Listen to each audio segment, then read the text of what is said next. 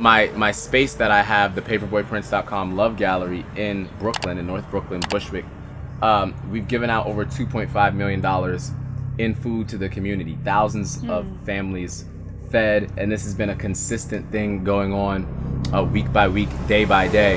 I just created our first housing project as a model for housing for all, called Tiny House NYC, where I built my first home in Brooklyn, a tiny house where anyone can rent it out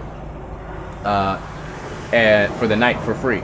So, you know, finding solutions to these problems on a small scale with what we have right now, and then building as we grow, right? I went from just delivering a couple bags of food in my car to having tractor trailers, 18-wheelers pull up to our space week after week with completely full of food to give away to the community. So for us, it's our track record of consistent service in a real way, you know, and the lack thereof of our elected officials. And on top of that, I've thrown some of the largest protests in New York City history, right?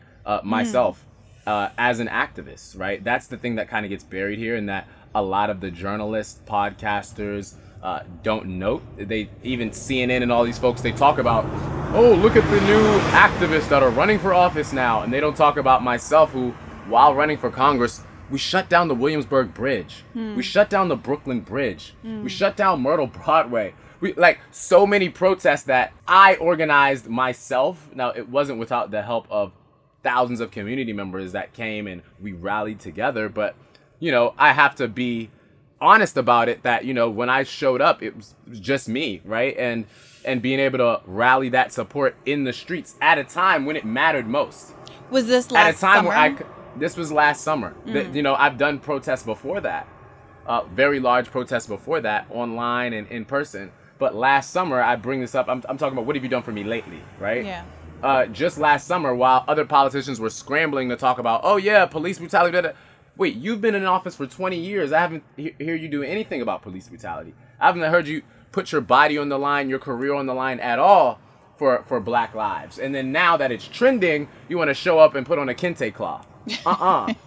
For me, I've been representing our culture, our style, in so many ways, with how I live my life, with our activism and our political work. Again, I'm the only person in this race. What made me run, to really get to your question, Brianna, was that the issues that are facing us weren't being talked about, and the people that are talking about them don't have that lived experience. You know, I'm the youngest, blackest person in the mayor race, right?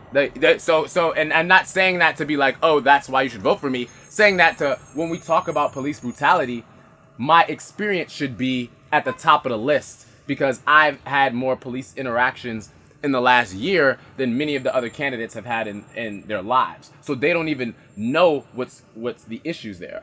People want to ask you about that, because like one interesting thing that's emerged is that Eric Adams has used the fact that he was stopped and frisked as a Black man in his youth, or a Black kid, as a way to kind of cover up the fact that he's one of the more tough on crime candidates in the race, you know, a former cop. So, you know, does that complicate at all, you know, how you think people should perceive arguments about lived experience, or, you know, identity as a stand-in for what someone believes in? Identity and lived experience are two different things. So, you know, I think, again, with the Eric Adams thing, you know, he's been in office for a long time. These things haven't changed. He's been empowering the police department for a long time. These things haven't changed. I don't see, like, if they have changed, I would love to see the facts and figures on that. I don't see how having him there now is going to help. You know, I made a song about it, about his policies. I don't know, have you heard it? I haven't. Oh, you really got to look it up. It's called Eric Adams. It's one of the biggest campaign media pieces in this whole race, right? Okay, and a lot of campaigns have used it against Eric Adams, and it's called Eric Adams, get out of my room. What you doing in my room? Eric Adams, get out of my room. What you doing in my room? Like tens of thousands of views on Twitter, all over social media, stuff like that. I used rap to talk about the issues with Eric Adams, right? Because sometimes when we talk about it as plainly as we are, it doesn't connect with people. It doesn't have the reach. It's not as catchy. But those songs have really stuck through. And again, when it comes about lived experience, you have to start dissecting the background of these folks. I'm the only non-millionaire in the race. Only one not backed by billionaires. They can say all this and that, but all of these other folks are millionaires, multimillionaires. Do I have a problem with millionaires? No. Would I love to be that well off and have those amount of resources to be able to help folks with one day? Ha, paper, yeah, of course I would. But do I think that those folks are the ones to bring us back from a pandemic right now? No way. There is no way. They're the same ones that got us in this mess. Wait, you mean the lady that was on de Blasio's administration from the get-go, the one that's going to help us pick up the pieces? Are you serious right now? Wait, you mean the same police officer that's touting the same policies that have been terrorizing black Americans since longer than I've been alive is the one that brings us back?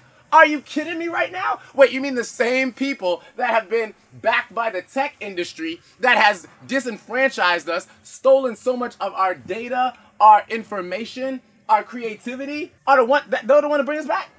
Are you kidding me? Yeah. No way. We need new voices. We need new people chosen by the people. Again, like I said, I've gotten more votes than everybody in this race. Yeah. Everybody. A year ago, the only two people in the whole entire mayoral race that have gotten more votes than me are in office right now. And that's Eric Adams and Scott Stringer. Everyone else has gotten less votes than me. Andrew Yang, when he ran for president last year, he got less votes in the entire city than I did just in my district, in District 7, which includes North Brooklyn, some of Queens, and, Brooklyn, Queens, and some of the Lower East Side of Manhattan, right? I got more votes in that than him. So my point being is that they keep saying that, oh, but you have this and that, and the people aren't ready, and da-da-da. I'm like, are you kidding me? Do you follow politics? Or do you just look at CNN and go to sleep? No, I'm being serious. We gotta stop saying politics is just what the white folks on CNN and MSNBC say. It's not that, because the people in the streets are awake right now. The new voices, the young people are awake and they're not going back to sleep. I'm not gonna let them. We're too energized. Our message cuts through the noise. It cuts through the noise. They're gonna have to find a way to stop it. They're gonna have to. Because we're doing it with no money. That's scary. Everyone polling above me right now is spending like $300,000, $400,000, $500,000 a week to keep their campaign alive. A week! Sure. Paper, it's really refreshing to hear you speak with a certain level of urgency, because part of what's been really frustrating for me is to watch how people are very quick to want to go back to pretending like the pandemic didn't happen and like the pandemic didn't expose all of the vulnerabilities with our system and make them very plain for everyone to see. And there's a way that when you turn on the mainstream news, to your point, the coverage doesn't reflect the crisis that working class people are still living in, and frankly, lived in even prior to COVID. As someone who's closer to what's going on in New York among regular people, can you talk to us a little bit about the stories that you hear and what you hear about going on as you're doing some of your community work? Right. So one of the main things for me that is that's important is our schools, right? And education and our parents. I was just saying today that parents are like the cheat code to fixing society. Right? If we save parents, save America. Save families, we save America. And I don't mean that in the like Breitbart news way. I mean actually like innovative solutions to save families, right? And we've proposed a lot of those, and part of these ideas I throw out. So I'm hoping some of these other politicians steal them, run with them, and pretend like their own, but just follow through. When I talk to folks, and I mentioned schools because I've had the opportunity to meet with a lot of students, high schoolers, parents. They're some of the biggest supporters of our campaign. They've helped to turn a lot of parents into Paperboy fans. And you know, one of the things that they've told me is, hey, because of the virus, I didn't get a chance to spend time with my teachers after class, build those relationships, so I can get recommendations, so I can ask those questions, so I can have that mentorship. I didn't have that. I didn't have time to spend time with my coaches, get that extra year of extracurricular activities to make my resume more competitive, not just in my city, not just in the state, but globally. Right now, our students are having to compete globally. They have global competition in the economic space and in the job space where our parents didn't have that, and our current politicians don't know what's going on. I talked about this in my run for Congress. I'm like, you're talking about jobs and creating more jobs. When's the last time you've had to apply for a job? And go on one of these websites where you have to know how to use keywords, change your resume up every time just so you get noticed, and then in that 1,000 emails that get noticed, right? It's so many things going on, and there's no real way to fix them without talking about love.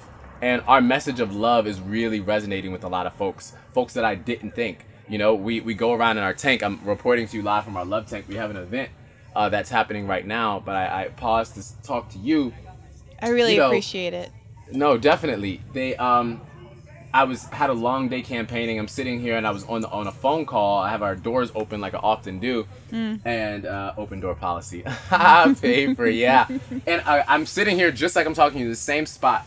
And a guy comes in the love tank and he's like, "Is Paperboy Prince in here? Is Paperboy in here?" And I get startled. I'm like, whoa. The guy looks like Alec Baldwin, right? And he's like, yo, our videographer was there at this time, Marlo, and the guy comes in and he's like, "Is Paperboy here, Paperboy?" And I'm like, "Hi." He's like, "You're Paperboy, man. I love you. I love what you're doing." He has a woman friend with him, and she's like less sold. She doesn't really know who I am. And the guy is like, "I'm a conservative, man. I'm a conservative. I'm registered as a Democrat because New York, you know, that's the only way I can vote. But like, I love what you're doing." And our videographer is like, "Yo, Paper's on a phone call right now. Do you mind if I interview you?" And he's talking to him, and he's like trying to get him to say something Trump supportery, I guess. I don't know why, but he's like, and the guy is like, so he's asking about the policy, but what about Paper's policies? He's has kind of the most far left policies New York has ever seen. And the guy's like, "Man, it's not about the policies. It's about the love. It's going to bring so many more people into this process. It's going to actually bring people together. Look at him. Look at me. I'm supporting." We have this on video, by the way. He's like, "Look at him. Look at me. Like, I'm supporting him because of this love. I'm supporting them because, you know," and like for me, that to me makes me go so much harder for the love, because it's making me realize that we have more in common than we think. We have so much more in common. We want to have safe communities. We want to be able to live our dreams out. We want to have a great life, right? But when we focus on our differences, we'll never get that done and achieved. So for me, you know, spreading love and really inspiring folks, and then, like I said, our platform is not a joke. It's really real. It's a reason that an establishment does not want us to win. It's because once this platform gets out there, they'll never be able to work in this town again. Hey YouTube, don't forget this is a podcast. To get full episodes, including ones that are behind a paywall, go to patreon.com/badfaithpodcast. To get more episodes, please do subscribe to this channel, hit the notification bell, and like this video.